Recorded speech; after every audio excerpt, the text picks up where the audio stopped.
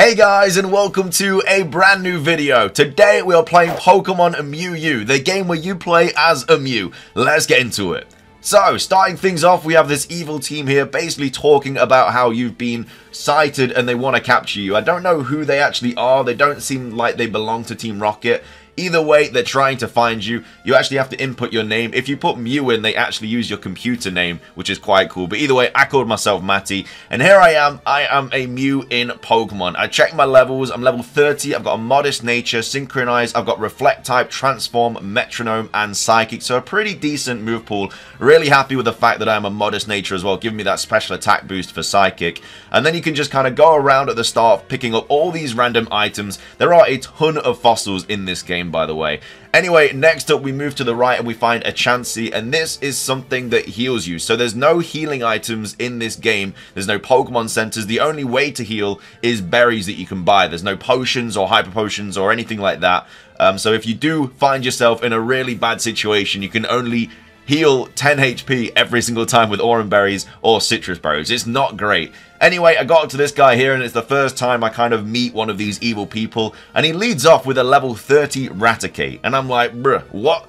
And so it uses a Crunch, which does a lot of damage to say that this is the first battle in the game. Luckily, Psychic does a lot of damage, and I am able to take out this Raticate, but that was quite a tough first battle. I don't know why they decided to put that in at the start, so of course got to go right back to Chansey and heal myself up. After that, I start talking to the locals in the town. This Jolteon tells me that these kind of like grayish patches on the ground actually have coins. So you basically want to go and click on all of those because you can just get a ton of money. I then go up to the Pokemon and start buying some items. There are a ton of berries you can buy from this Pokemon. Oran berries, Lum berries, Peachy berries, cherry berries, Chesto berries, Ross berries, Leopard berries, citrus berries. All of them. So I decided to buy like 10 of each just in case I get burned or frozen or put to sleep. Like, I need to use a berry to get out of that situation. And again, the best way to heal in this game, barring the Pokemon that heal you, is literally citrus berries and Oran berries. Anyway, moving on, we find a Celebi who's just chilling next to this signpost, and they're just kind of talking about future you and past you, and you've made a decision that helps the future, but you also need to go and do something. They also tell you the kind of premise of the game. You have to avoid the humans and basically save the Pokemon or something like that. We then go on and find a root fossil. These little kind of twitches in the grass are wild Pokemon. Now, you can't run away from wild Pokemon, which is a bit of an issue if you do run into like a dark type and stuff, which is a bit unfortunate. We then find a shiny Espeon who's just kind of camouflaged at the top of this grassy hill, and they go on to talk about how they're like a time traveler, or they can see the future using their psychic powers, and to go back to them if you do want your future told and stuff like that.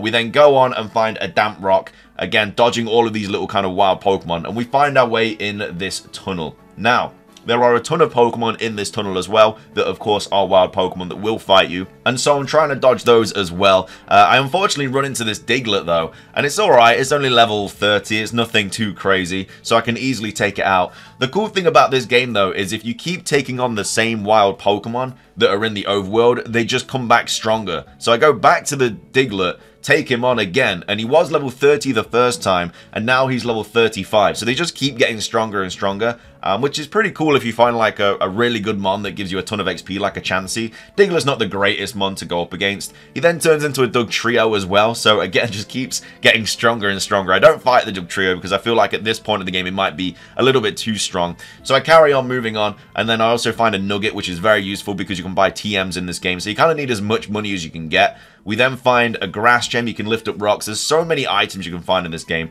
And there's also a plume fossil here as well. And at the time, I couldn't remember what this actually kind of regenerated into. Then find a star piece, which is an extra 4k, very nice. And then I find a Meowth. So all of the cat Pokemon are kind of Pokemon that just sell you things in this game.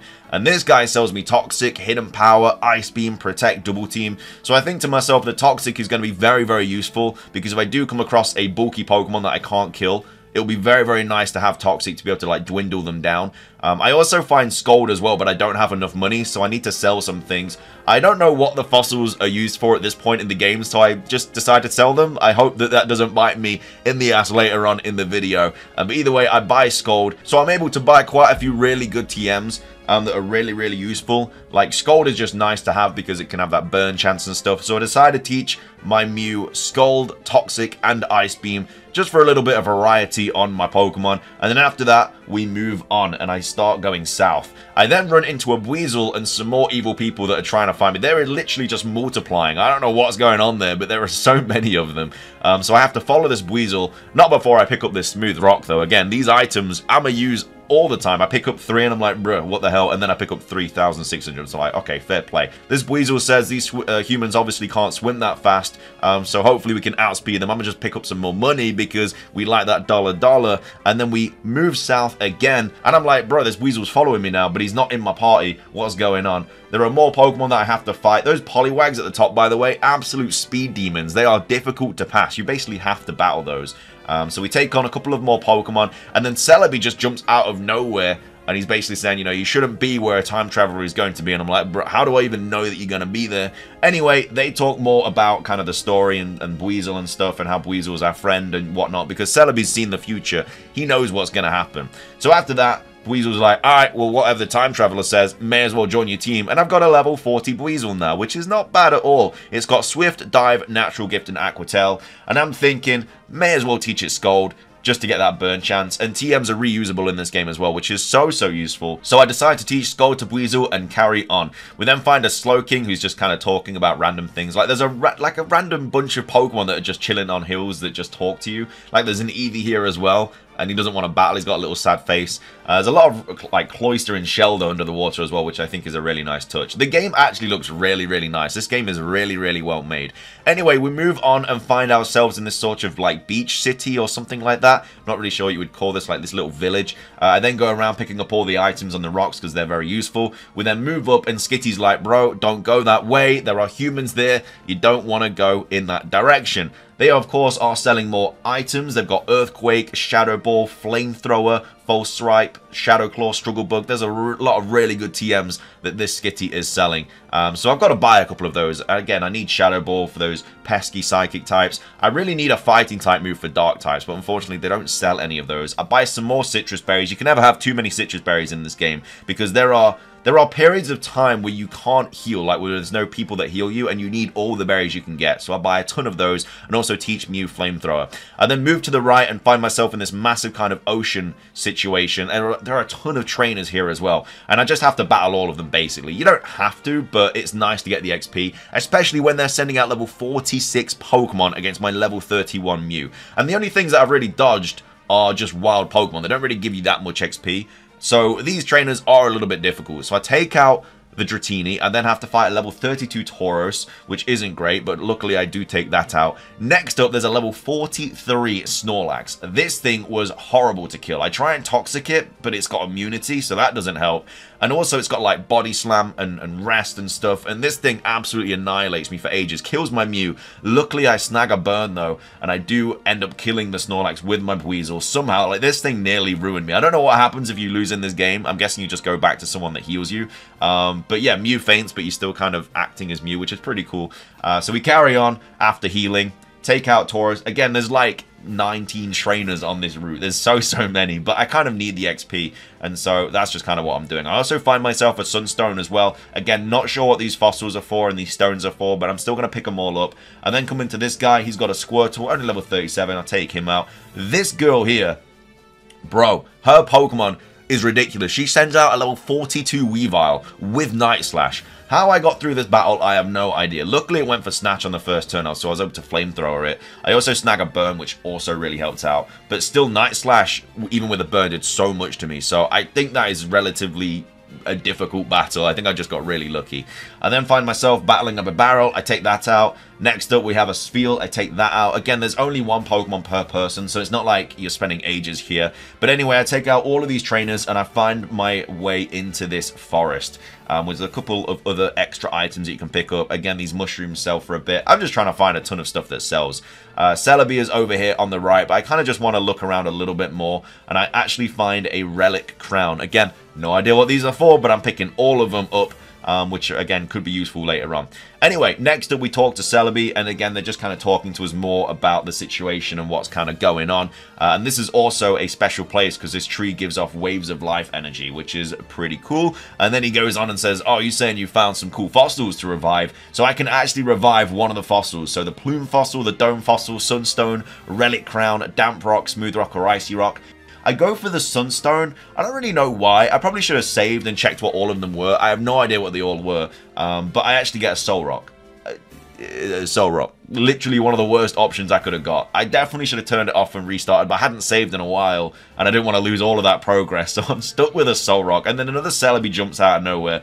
Don't even know what's going on in this bit. I'm just really annoyed the fact that I got a soul rock. Anyway, the Celebis dip off, and I have a look at soul rock. Luckily, it's level 45, which is quite nice. It has the levitate ability. It's got psychic, heal block, stone edge, and solar beam. So I think to myself, to be fair, soul rock is kind of bulky. It's a high level. I may as well teach it like toxic and stuff just in case, because at the moment, just Mew's got toxic. So I don't really want to be using Mew with toxic. So I decided to just heal everyone up, give them all a citrus berry, forget toxic on soul rock, and then that allows me to not have to learn toxic on Mew either. So I decided to teach Shadow Ball to Mew, just so I've got a little bit of variety on my team, because I don't really want one of my move slots being toxic. Next up, we finally find our way out of the forest, which seemingly took me about 20 minutes. I have to go all the way back, basically to the cave where the Skitty said not to go into, which is a bit of a trek, to be fair. There's obviously all the water I have to pass through. I finally make my way back, though. Come over to Skitty, who of course has more items and stuff, but I don't really need to buy anymore because I've got like 124 citrus berries. Skitty's telling me not to go again, but Weasel comes out and says, no, we got to go this way. Celebi said so, get out of our way. And I find myself in this cave. And I think I should probably save it here because at this point, I haven't saved it in a while. I don't want to lose a lot of progress. Smash up some rocks, get some money. You know the drill by now. You literally have to click A on everything in this game because you get all the items in the world.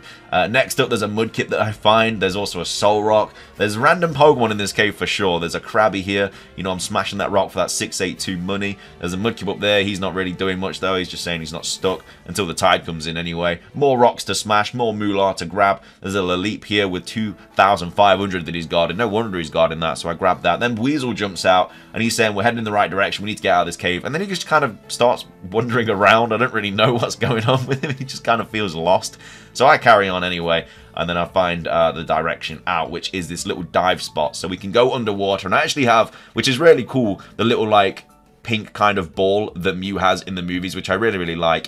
Next up, there's double battles. Level 48 and 42, by the way. Absolutely ridiculous. The level jump in this game is crazy. Like, I don't know how I got through all these double battles, honestly. There's so many to get through. And again, it's not like you get a random battle every 2 minutes. It's literally just when you go across the kind of rustling in the grass. So you sort of have to dodge those to be able to like not have to battle everything, but they are hard to dodge, and especially when there's a Starmie and a Staryu on the other end of it. These were really annoying to kill. Luckily, I burned the Starmie with Scald, get a bit more XP on Mew, who's now level 35, so Mew is getting on a bit now, getting higher and higher up the levels. We of course have to heal though after every single battle, because that's just the situation I'm in. Like literally every battle you basically nearly lose. You have to heal up at the end of every single one. And we haven't healed in a long time. Like there's no healing people in here.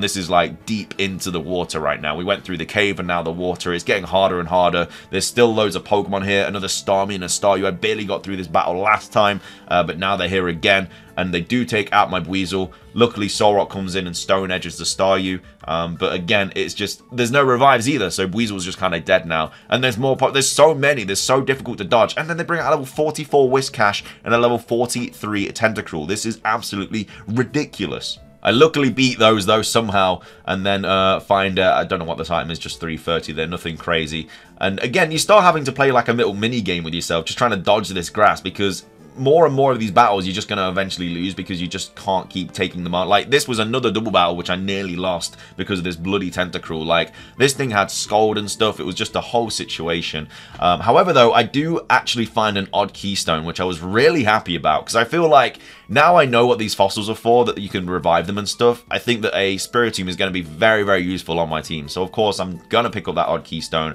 and we finally find our way out of the water.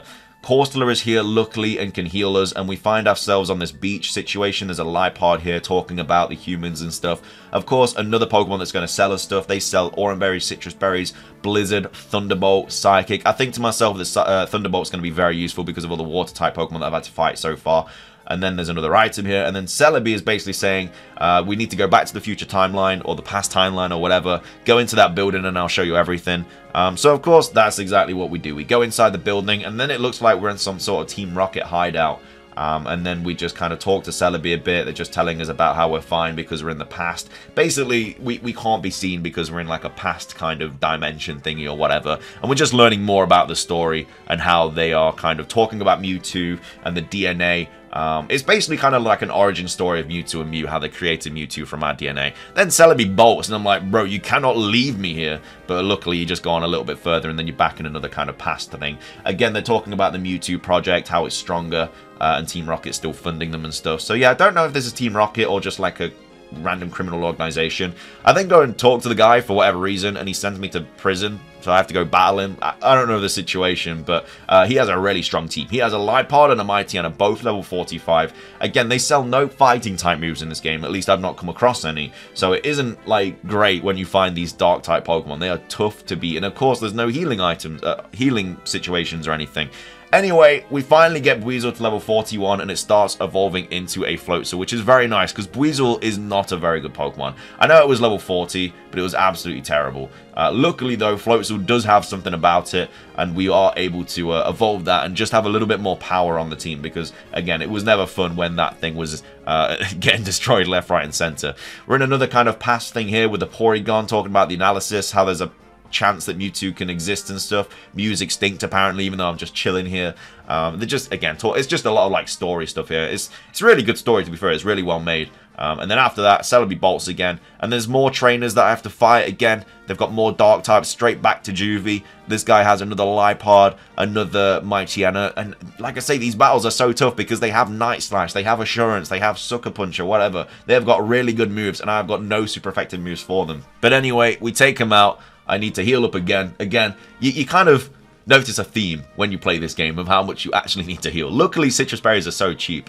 Anyway, I move on and I find more trainers here. And I'm like, bro, I've had enough Lipards and Mightyenas for one day, so I'm just going to go up north. And I actually exit this kind of building, which is really cool. And then I'm still on my own. I move up forward, and then there's another Corsola, another person that heals us, which thank God, because, again, I can't revive any mons. Celebi's down here. Another Lipard is here as well, so they're selling more items, more story stuff. So I go over to the Lipard, talk to him, and again, they're selling more stuff, and they sell Blizzard, Rain Dance, Smackdown, Psychic, obviously more Citrus Berries, Orange Berries. I finally come across the first fighting type move, by the way, which is Brick Break, but at this point, I'm like, it's not really worth it, you know. I've not really got the money to be able to buy something. I don't know who to teach it to. I know that Mew can learn it, but I'm modest nature, so Brick Break isn't going to do too much. And they can then revive another Pokemon, so of course I'm going to choose Spiritomb. So I look into my team, and Spiritomb is level 45. I'm like, bro, yes, give me this mon. It's got the pressure ability, Ominous Wind, Sucker Punch, Nasty Plot, and Memento, which is very useful, because Memento, whenever you take on a boss, it's just nice to have, because it lowers the special attack and the physical attack. So I give it a Citrus Berry, and then I decide to myself that I may as well teach Toxic to this thing. It has no weaknesses barring Fury, which I've not even come across in this game, so I think that will probably be the best Pokemon to have for Toxic stalling Pokemon. Anyway, moving on, I have to go north into more oceanic routes, which at this point I'm like, I probably should have just taught myself Thunderbolt, because it would have just helped out. But then I come across a Rhydon, and I'm like, oh damn. But, of course, luckily I have Ice Beam. I don't have Scald, but Ice Beam's still good enough. Takes out half the health. It's level 48, by the way. I get a cheeky freeze. Always nice. Thank you very much. Christmas coming early. But, yeah, level 48. I think to myself that this boss in this game is going to be a ridiculous level. And I'm kind of stuck. I'm a bit lost. I'm like, bro, where do I go? Luckily, there's another dive spot, though, and I go under here. There's more grass twitching and stuff. Again, playing those mini games. I come over to Floatzel. I don't know if this is my Floatzel or just a random Floatzel, but either way, I'm trying to dodge trainers here as well, because I know there's going to be a big battle at the end of this. I don't really want to use up all my items and stuff trying to take on these Pokemon. And I don't want to like have any Pokemon that faint. And especially when the levels of the wild Pokemon, 53 and 51 by the way, that is absolutely ridiculous. And they nearly kill me.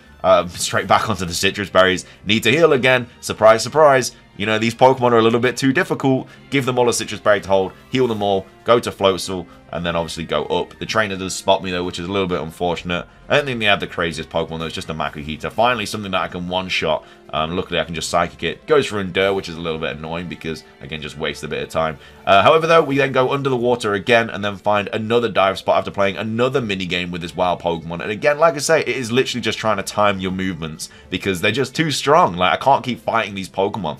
We then go up here, and there's another trainer. Unfortunately, she does see me. These guys have got, like, X-ray vision, like Hawkeye, ears of a gazelle or something, because they do not let you past. I then come up against this thing. This thing nearly destroys me. This thing has Mega Horn. This Buffalant did not come to mess about. It's level 49. Luckily, I can Toxic Stall it, though. Mega Horn still does a bit of damage, so I have to just kind of, like, keep healing with Citrus Berries, which eventually does help out, and I do take out the Buffalant. But again, gotta heal the rest of my team because that thing did a number on me. I dive under the water, more mini games to go, so I have to dodge these kind of grass patches. And again, gets harder and harder as you get further on. There's just a random Basculin there. I don't know what he's doing there. I then finally make my way up here and find Mewtwo, the final boss. You don't actually save it here. Like, it actually saves automatically. Like, it just tells you to save. So I look at him and I'm like, right, who am I going to lead with? May as well lead with Spiritomb so I can get a fat Toxic off and start stalling this thing. It says, finally I've come. The humans that call Matty have heard many stories of me and then battles me. I'm like, bro, what level is this going to be? It's level 55. This Mewtwo is ridiculous. It's got a stupid move pool. It's higher leveled than me. So I think I've got to get a Toxic straight off the bat. It goes for an Amnesia, which isn't great, just simply because my special moves are going to be doing nothing. And I pretty much only have special moves as well. I do get the Toxic off though, which is very useful. I know that Toxic can be kind of seen as a bit of a bad way to win, but I didn't really know how else I was going to win this battle because Shadow Ball from this thing just destroys my whole team. So I just start Ominous Winding and stuff. That Shadow Ball did a lot, so I decided to Memento, especially because this thing has Recover. And I know that if I lose Spiritomb here, and this thing has got like normal attack and special attack, it's going to just rip through my team. So I decided to get Memento off, cut this Pokemon's attack and special attack by 2 stages, and then I can go into Mew, because I have to fight Mewtwo with Mew. Like, it's just the situation. It's got to be done. And I think that I can start taking Shadow Balls as well now this thing is at -2. I know it is like 26 levels higher than me, or 16 levels higher than me. But I can still start doing damage to it. It goes for Psycho Cut, which is very useful. And then I start going for Shadow Balls. I'm in a good position here. Mewtwo is not enjoying this situation at all. Like, my Shadow Ball is doing nothing because of the Amnesia, but luckily the Toxic Stall is destroying this thing. I don't think I really needed to Toxic it. I think the Memento was fine, but either way, it was just nice. I didn't know how bad this battle was going to be. I take out Mewtwo, though, and that is the end of Pokemon Mew U, and that is just the credits there, just saying, thanks for playing. Just would you like to save the game? It took me 44 minutes to beat this game, which wasn't too bad at all. It was a nice little game to play, to be fair. Really enjoyed it. Anyway, if you enjoyed, drop a like, leave a comment, subscribe, and see you next time.